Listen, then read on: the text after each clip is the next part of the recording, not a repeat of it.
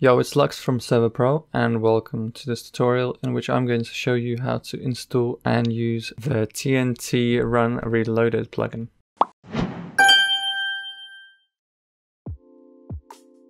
This plugin allows you to create arenas for the minigame called TNT Run. It's automatic and has multiple arenas, kits, stats, shops, and a bunch more. It's loaded with features and you can find all of them in the Spigot page, link in the description. To install the plugin, just head over to the plugin section, go to the Spigot tab and type in TNT Run as one word. And it's this one with the oscillate picture. You'll also need World Edit to set up the arenas, which I already have installed as you can see here. This plugin works well without even changing the config, but I'll quickly go through some of it.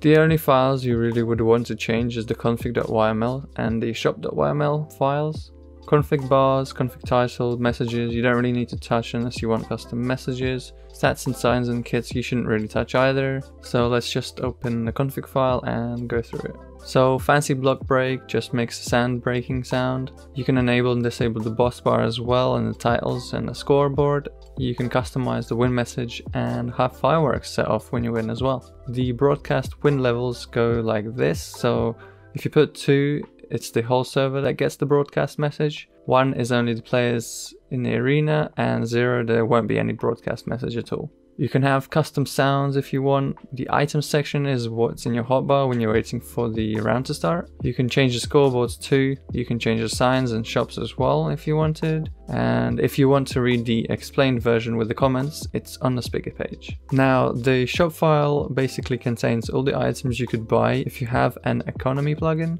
For this tutorial, I'm not going to go through this, but it's pretty self-explanatory and more info can be found in the Spigot page, as well as all the commands for this plugin.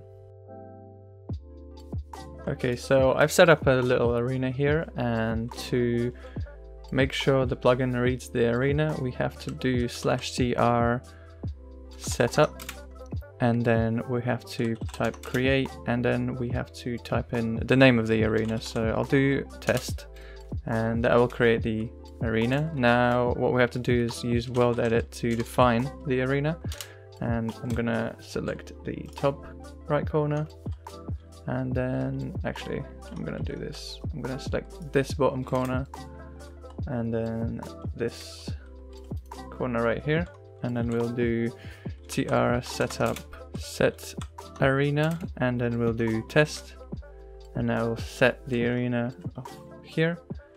And now we have to select the loose floor, so the most bottom part of the arena, which I'll select this block, and I'll go over to the side here and select this block and do /tr setup and then set loose level, and then set it for the test arena.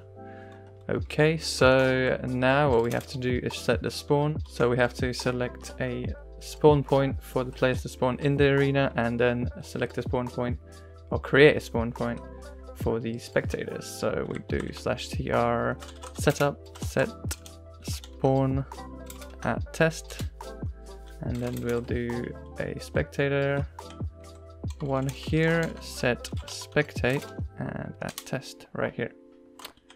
So that's done. Now we have to create the lobby, and we'll do /tr setup lobby. Sorry, it was set lobby, and that's it.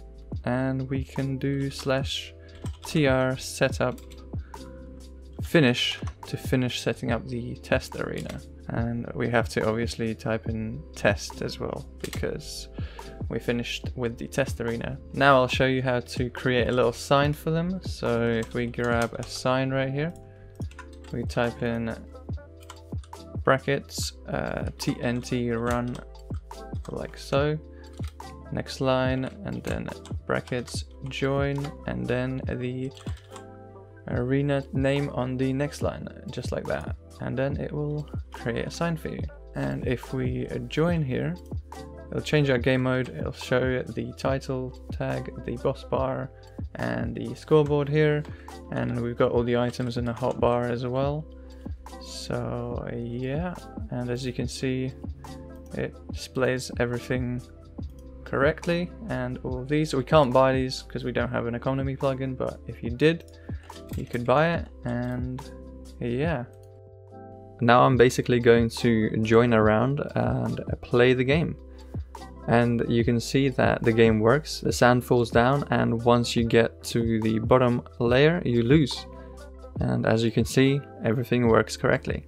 Apart from that, thank you very much for watching. I hope you enjoyed and this tutorial helped. If you do have any more questions, please contact our support team, and I'll see you in the next one.